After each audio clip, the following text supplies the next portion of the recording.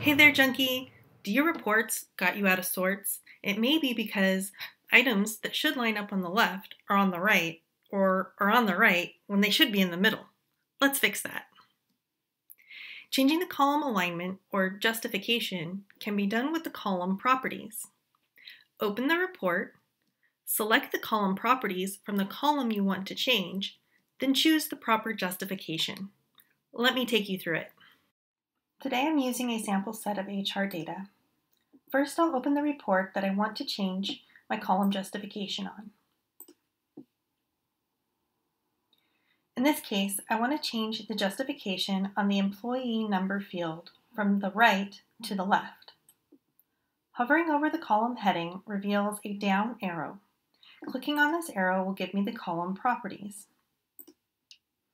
Using the column properties, I can change the justification to now be on the left. Now my employee number column is justified on the left.